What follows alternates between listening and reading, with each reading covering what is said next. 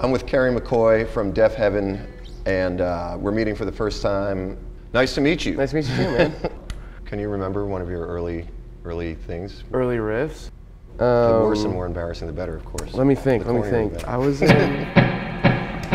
in this like band that was when I was like 13 in Northern California, like where I'm from. In like the early aughts, every band pretty much wanted to sound like late 90s, like AFI and like Nerve Agents kind of thing. You know, A minor type, like a.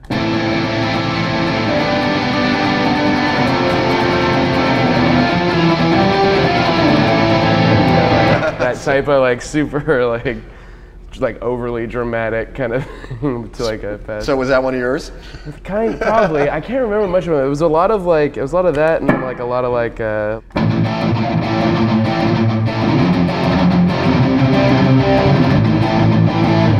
So relentlessly minor key. Just like every single song I feel like was like a minor G, F. But I think our singer wrote it at the time about like the neighbors across the street who were like telling us like stop practicing. This song is called "We Will Not Stop Practicing." Yeah, exactly. I think it was literally called like "Fuck the Neighbors" or something like that.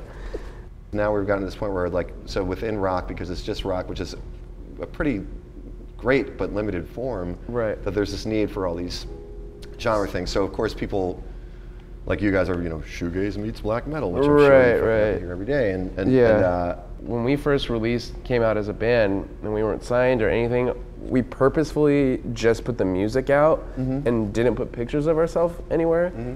And the second show we played was like this Oakland house show at like this crust punk house. And so we showed up like, hey, what's up? Like, can I fucking help you, dude? Like, and I was like, oh yeah, we're Deaf Heaven. They're like, oh, bummer. Yeah, and so we play, but like all we've ever said is just like it's okay to like this music, and then also just like be a normal guy and love your mother and like have a job and whatever, it's you don't have to hate everything. You can just like, it's okay to like that, and it's okay to like Drake at the same time. Sure. You know.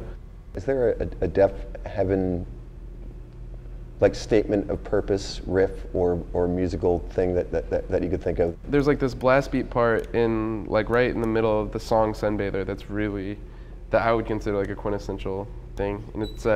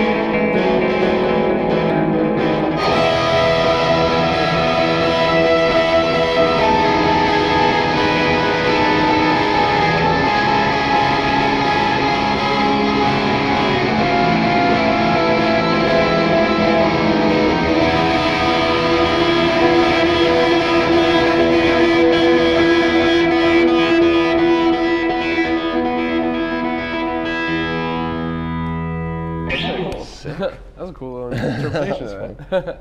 When you set up chords, do you think of, I've noticed a lot of these is what you're not playing. You're leaving out certain notes within a chord and stuff. Is that like a big thing for you? Because I played guitar for like by myself for so long, a lot of what I try and play has to do with seeing if you can play a lead idea and a basic rhythm idea at the same time. For instance, we have this song called Unrequited where there's like a big blast section in it that should just be like.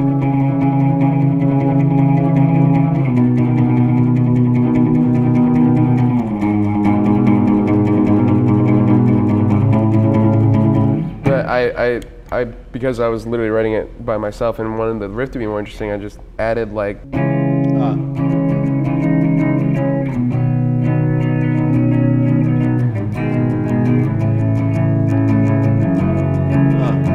Trying to picture what it's going to be like when you've got another guitar and a bass backing you up. And it seems to me like with a lot of black metal stuff, it's not that kind of power chord. It's these, kind of things. Yeah, there's a lot of like if you do a power chord, it's exactly. that one. There's like a lot of open strings for like a chorusy atmospheric effect, and you can also find a lot of similarities with that in like.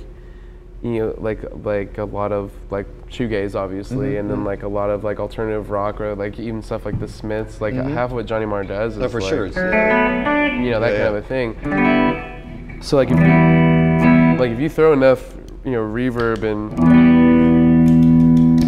like delay on this and you play it fast enough.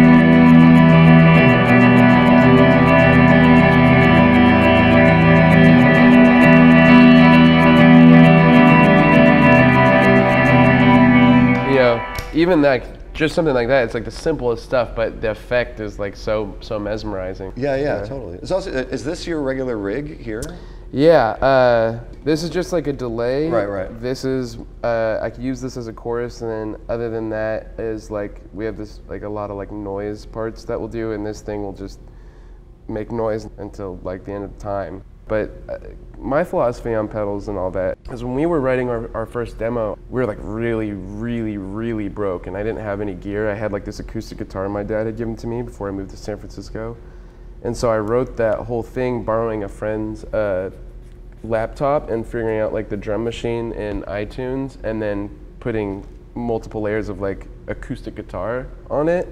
And would you freak the sound of the acoustic guitar, or was it all acoustic? I just used all acoustic, and like I'm kind of glad I did that because it was kind of like it forces you to write a riff that is like good enough to just stand on its own, and that way when you use pedals creatively on top of that, it'll just get better.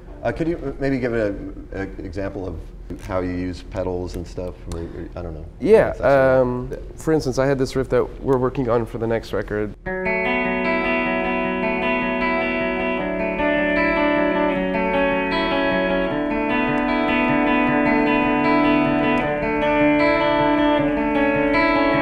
And then so you can take that and add some chorus and some well-timed delay to it. And like the riff's cool enough as it is, so then like when you add cool stuff to it, it just does like a and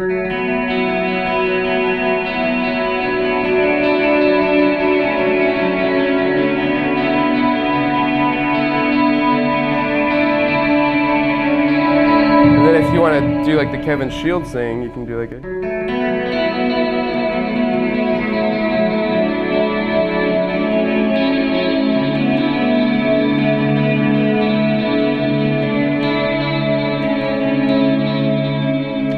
so it's just like it's interesting ways to So the Kevin Shields move would be so Kevin Shields is the guitar player of My Bloody Valentine, who does this thing with his whammy bar. It's essentially like on the Memory Man you can create a reverse reverb effect, which is what he does, which is like a but then when you add that to it, it's like a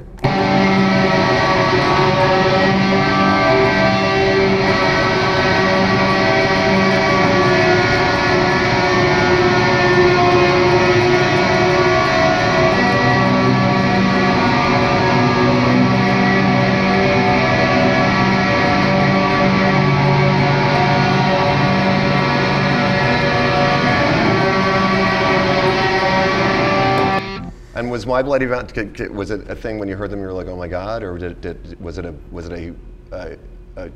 a big moment of revelation, or did it sort of sneak up on you? It's like the same kind of thing. It's like it's such good songwriting that just also happens to have somebody who uses effects in like the coolest way.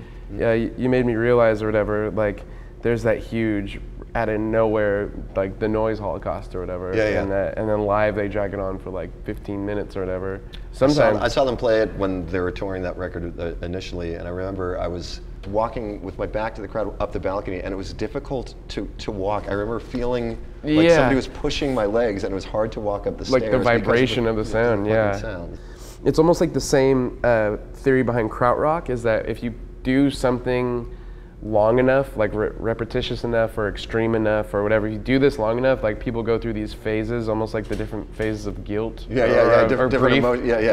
Where it's like at first acceptance or rejection. rejection. Where it's like, oh, what's this? This is crazy. And it's yeah. like, God, stop. And then I get like depressed, like, this is terrible. And then eventually just leads into this like into acceptance. bliss. Finally, Yeah. Does that idea seep into what you do? Like literally carbon copied. There's like the end of our set is we play this song from our demo or from our last record called Unrequited, and then it ends with this big like blasting part. We know it's been a good run through that song when the stage is literally shaking, and it just is supposed to just hit you in the face, and this thing is just doing like this type of stuff. So I'll just throw it on and like, as you're like.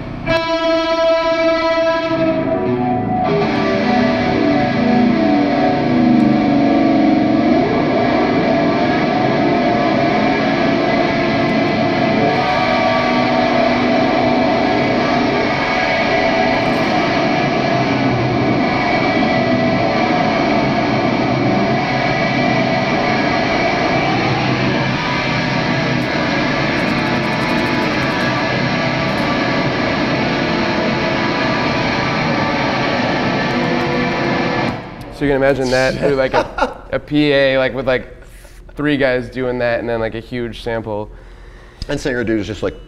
Yeah, it's literally, yeah, and it's literally, it's like we could try to combine that whole the My Bloody Valentine like idea of a noise holocaust or whatever with almost like a, I don't even know, like a priest like Metallica thing, and we just started doing this thing out of nowhere one night where we'll all like just literally just be like.